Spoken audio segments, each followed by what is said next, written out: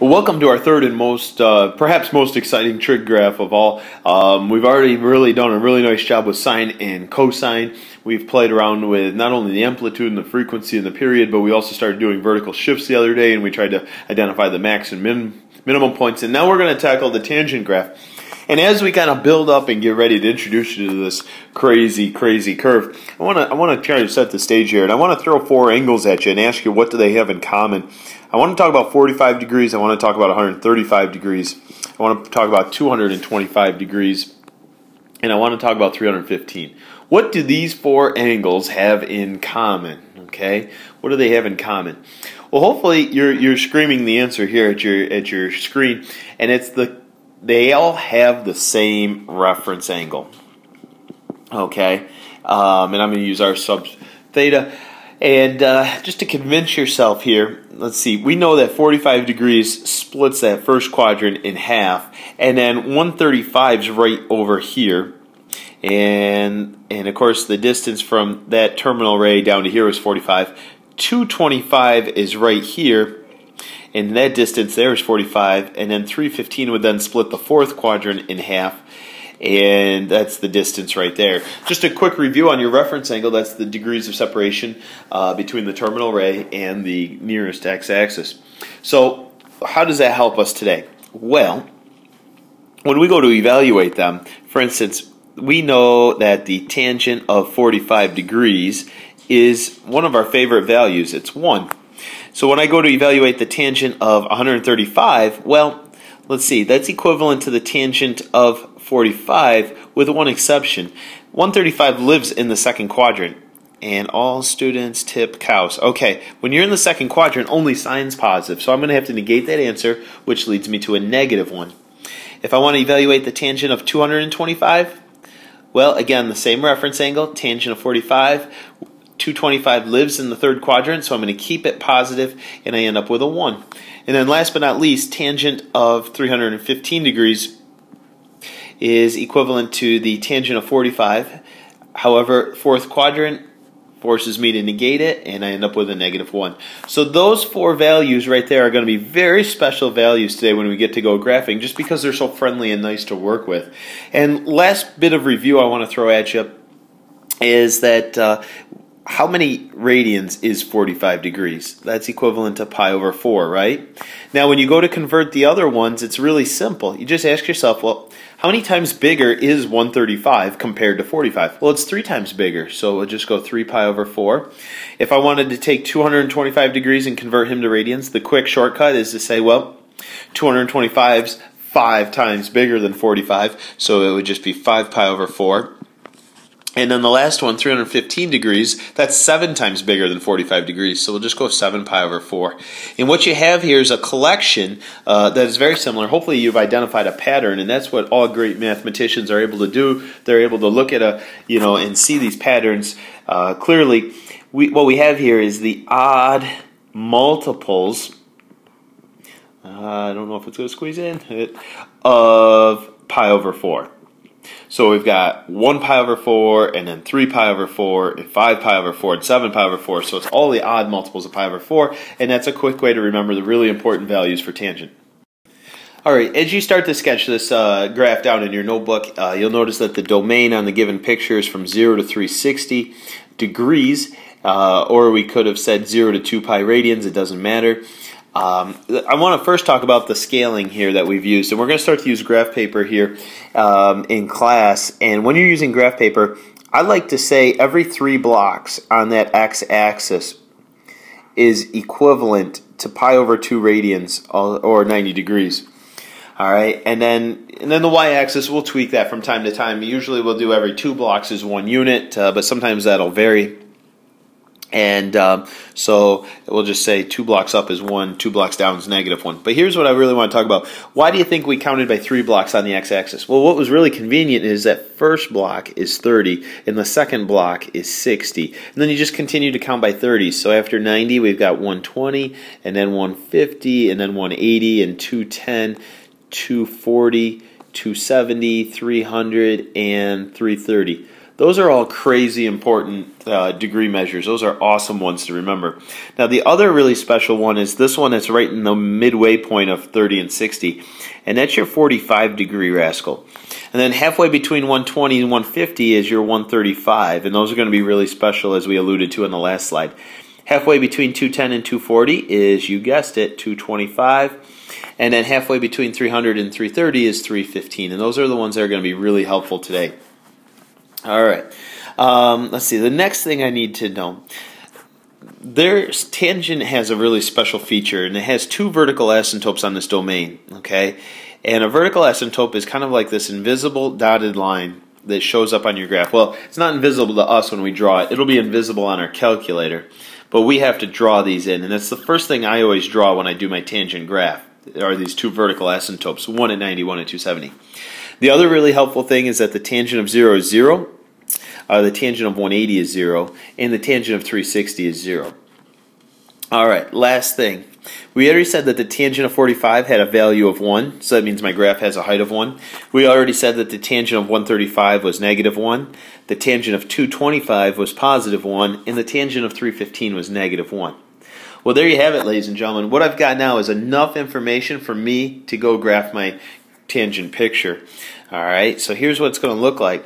We're going to start at the origin, and we're going to be kind of exhibit some concave up concavity. So it's not a straight line, and what it does is it kind of curls up towards positive infinity. And then, let's see here. Let's see if we can curve this just right. Kind of goes like that. So, okay, and then the last one's going to kind of come this way. So be careful that you're not drawing straight lines. They should have some curvature to them. And to be real specific here, this one that we started with here is concave up. I just want you to put a little label there. Then from 90 to 180, we're concave down. From 180 to 270, we're concave up. And then from 270 to 360, we're concave down. And that'll help you a ton with when it comes to the curvature and making sure that we're bending, just the right way. All right, now I want to summarize. Now that we've seen the picture of tangent, I want to summarize some of the key properties of this graph. First of all, the amplitude is a very fuzzy topic just because it doesn't have a finite height. What you'll notice here is this graph shoots straight up towards the sky. So sometimes we can either say that the amplitude is infinity because it goes so high, or sometimes we'll just say it doesn't exist. Those two you'll never see the same two choices on a multiple choice exam, and you'll see if you see one or the other, that's the right answer. Let's see, how long does it take to complete one cycle? That's a good question. What is one cycle? Okay, if you start here at 90 degrees and you follow the curve all the way up to here, what I have traced in red, that's one cycle. So how many radians is that? Well, it started at 90 and it went all the way to 270. So that's 180 degrees for one cycle, or in radians, that would be pi radians to complete one cycle. A couple other key components. These vertical asymptote things, these dotted lines right here. All right, those are kind of iffy. So what we're saying is there is a vertical asymptote at 90 degrees and 270 degrees, which is really pi over 2 radians and 3 pi over 2 radians. And in fact, all odd multiples of pi over 2. So if we continued to do the graph, if we went beyond 360, the next asymptote would be at 5 pi over 2. The next asymptote after that would be 7 pi over 2. If we went backwards, the next asymptote would be at negative pi over 2 and then negative 3 pi over 2. So every odd multiple of pi over 2 is going to be an asymptote. And then the last most important thing is going to be the roots. Where are the roots? Let's see, just ask yourself where the graph crossed the x-axis. We had a root at x equals 0. We had a root at x equals 180 degrees. And we also had a root at x equals 360 degrees. If we translated those to radians, it'd be 0 radians, pi radians, and 2 pi radians. So make sure we know where the vertical asymptotes are. Make sure you know where the roots are. And that'll really go a long ways with getting your tangent graph right. Okay, I've imported one more piece of graph paper, and I like this one. I found this one on Google the other day, and the reason I liked it is it kind of gives you a reference point of how the radians in terms of pi fit in with the radians that are in terms of whole numbers, because we've seen a variety of problems last week where sometimes the domain is from 0 to 2 pi. We saw another question last week where the domain was 0 to 2, and that kind of threw us for a loop because it wasn't in terms of pi anymore. So this is just kind of shows you that pi over 2 is a number that's bigger than 1 but smaller than 2. It also shows you right here that pi is obviously a little bigger than 3. 2 pi is a little bigger than 6, and so forth. But, you know, how do I go about graphing tangent, and exactly what order do I do it in? The first thing I always do is I always identify my vertical asymptotes. So, and I probably shouldn't have covered that pi over 2 up. Let me erase that. Okay. And then I put my other asymptote right at 3 pi over 2. So, and that's what I'm going to expect to see out of you in class tomorrow, is I want to see you put in these asymptotes in there right away. That's your first move every time you go to work on the tangent graph. The second thing I do is I identify my roots. There's a root at negative 2 pi, negative pi, 0, pi, and 2 pi. And then last but not least, I'll take care of my 45. I think 45 degrees or pi over 4 is about right there. So there's 1. There's 135, so I need a negative 1. There's 225, so I need a positive 1. And there's 315, so I need a negative 1. And then we'll do the same thing on the flip side here. Whoops, I screwed that up. Not right there. Should be down here. And that right there should be up, and then down, and then up. It's just very cyclical, very repeatable. We're concave down, and then we switch, and we're concave up. Remember, when you switch concavity, that's called a point of inflection. All right, and that's concave down, and one more, and another half. All right, so that's what tangent would look like if we went all the way from negative 2 pi to positive 2 pi. I just want to emphasize that we do asymptotes first, roots second, and then the special values of 45 third. The other thing we're going to do in class tomorrow, besides just tangent, is we're also going to kind of try to combine everything we've learned with regards to sine and cosine all at the same time, because there really isn't, I mean, once you get that tangent graph down once, there really isn't a lot of manipulating that we do with it.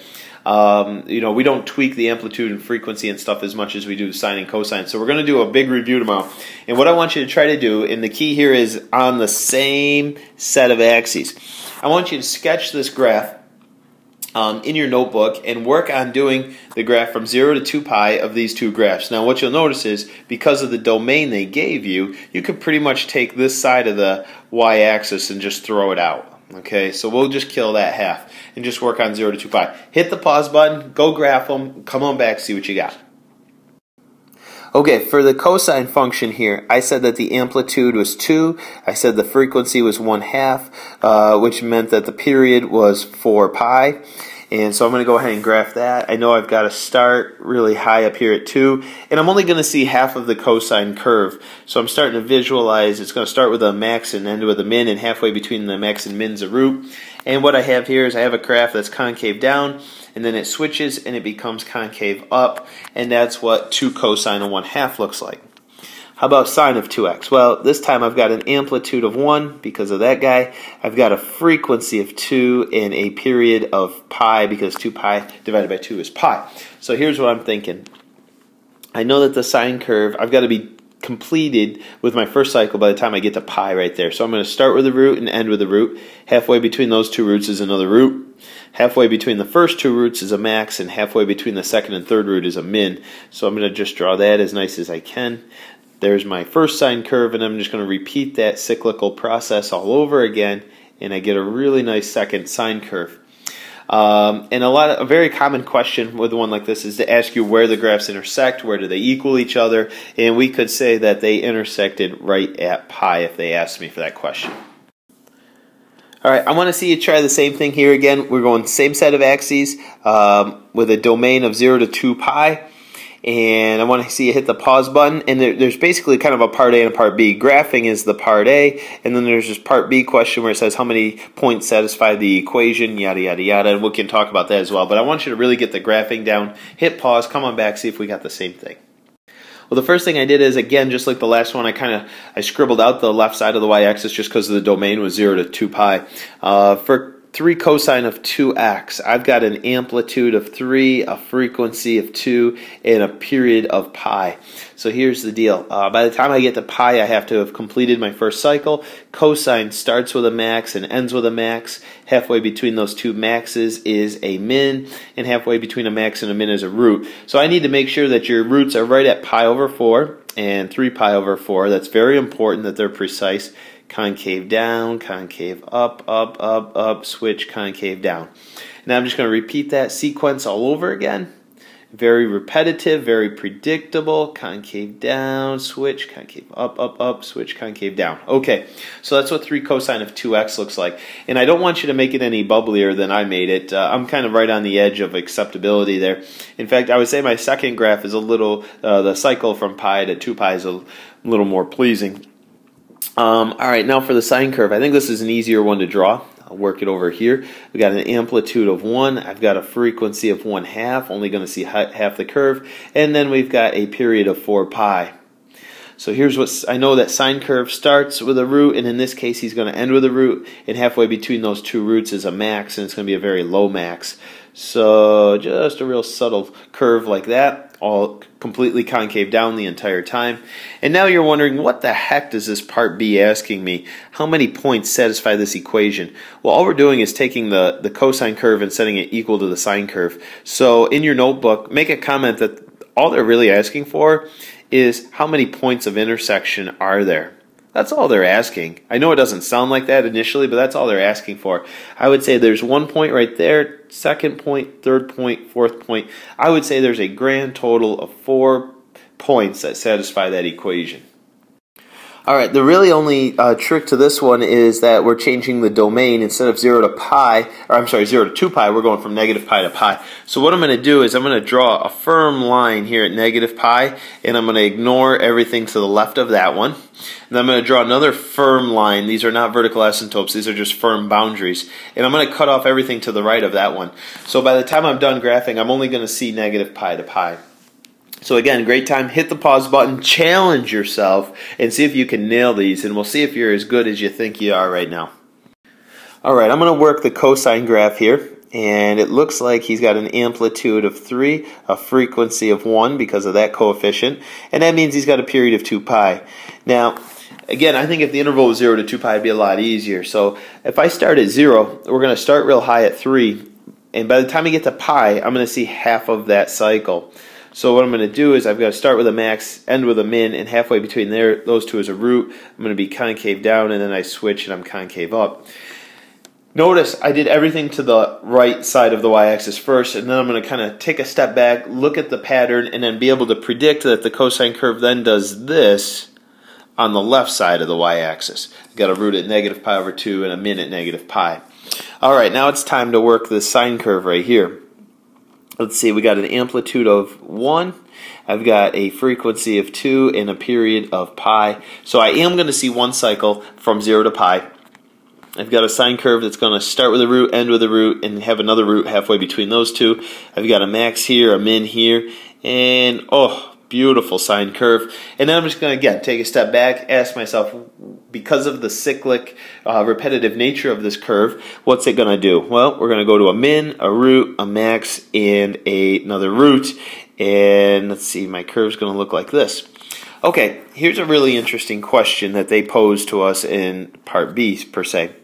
Is they said, okay, find all values for which 3 cosine of x minus sine of 2x equals 0. The first thing I want to do is I want to add sine of 2x to the other side. So let's rewrite the equation and say, when does 3 cosine of x equal the sine of 2x?